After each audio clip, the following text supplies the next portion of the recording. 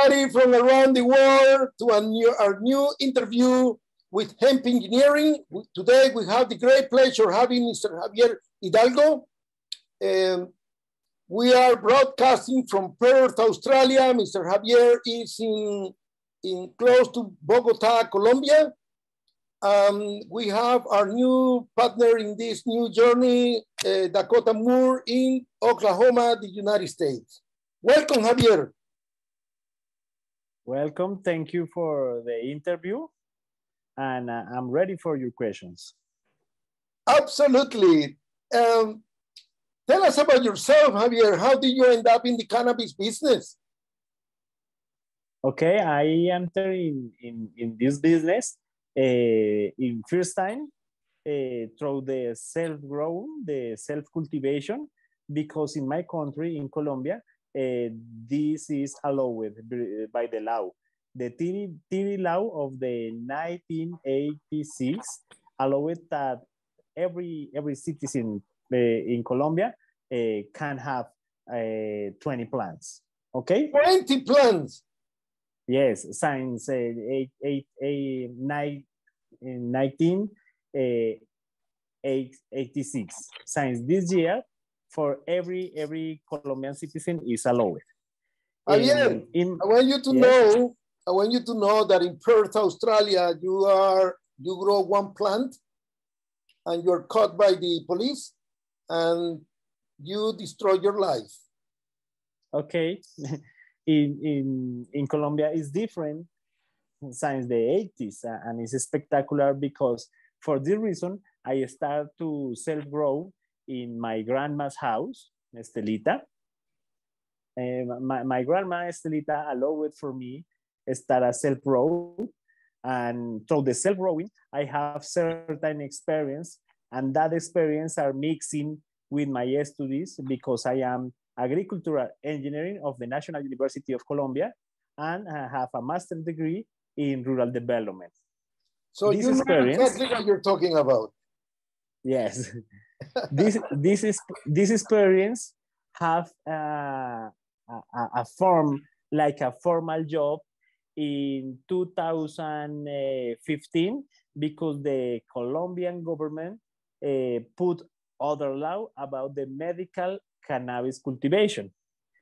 In this law, allowed the medical crops with many permission, but is allowed.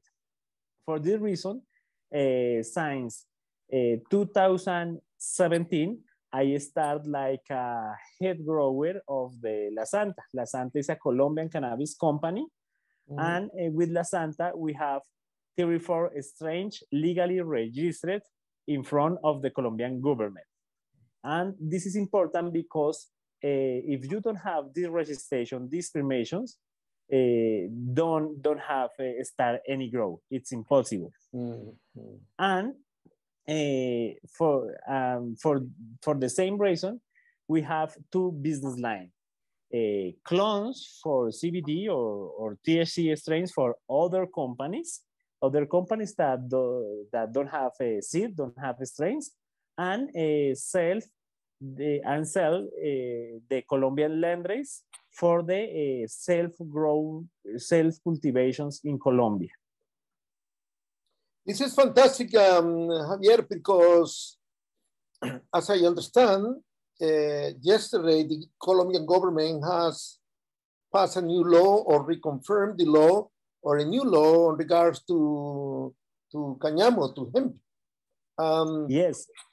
This opens extraordinary opportunities for Colombia to reaffirm the vanguard that has held for years in the cannabis business, or the marijuana business, I guess is the right word. Yes. Yes. The actual government, after the gremial pressure, because all the cannabis company put in social networks the need of the reaffirmation of the law. After this, the actual government put a new resolution that opened the legal hemp market. Actually, the medical cannabis business And market exists in Colombia, exists, yes, it's real. Yes. Yes. But the hemp market need this law. This law that is public yesterday, I think, Yesterday. Yes. open the industrial uses of the cannabis or hemp. And this is a advantage for the Colombian market. Well, I must congratulate the Colombian people because hemp is the tool for independence. Hemp can help any country, third world countries, to be self-independent on biodiesel. We can compete with textile. We can basically grow for building homes. So the opportunities are endless.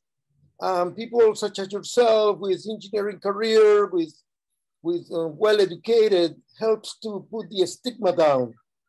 One of the dreams that we have in this upcoming Cumbre Latinoamericana del Cáñamo, which is the Latin American Summit for Hemp, is to express our deep thoughts that is very important for our countries to understand that we don't want to be the typical past story where we just grow cheap and then the industrialized countries use the products and they just become rich, and while the Latin American countries become poorer.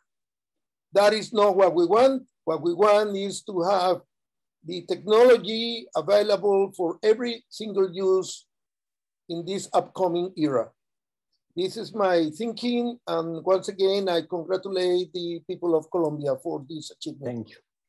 Yes, and I was born in the border of Venezuela and Colombia, so I feel this as myself. Venezuela and Colombia is the same nation. Yes, exactly right. Under one flag, under one father. With the same religion and craziness in the same head.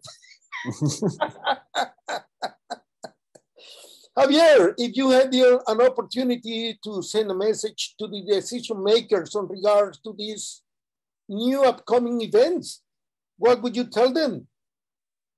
Okay, for the decision makers in the political and the business decision, I say that it's very important that all the cannabis or hemp project start since legal seed.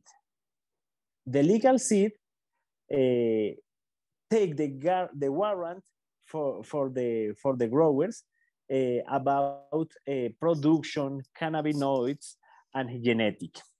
Many people in the world, in the countries that allow it, start a cannabis or hemp business. But in the Colombian case, all the companies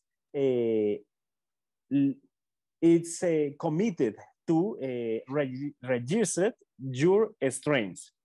This process can see this process with any recruitment more, but not true. In this case, for the decision makers, is absolutely important that start your projects since legal and registered seed. This is the first step for have a high quality crop. This is fantastic. I congratulate you once again. You're very young, Javier. How old are you, if I may? I have 37 years old. How old are you? 37 years old. 37. 37. Very young, my brother. I'll be 60 in the next 4 weeks. So you have a long way ahead, my brother, and so much to do for the world. This is not just a Colombian cause anymore. This is for everyone. I am very happy for this interview, my brother. I do. Thank you very much. Thank you very much. Thank you, Mr. Javier. I hope I see you this coming. I hope no, you're a featured speaker for this upcoming Hemp Seeds Expo, 18th of March, where you are going to extend your knowledge and share your light with everyone. Thank you very much, my brother. Thank you. Thank you for you, and you can count with my knowledge, my experience for the whole public to Hemp Seeds Expo. In Hemp Seeds Expo, I'm going to speak about the production of dry flower for CBD, for THC. This is a little bit the space, and the big bone for the exposition is speak about the land race and the process of registration of strains of cannabis strains. Extraordinary, my man. Thank you once again on behalf of Hemp Engineering.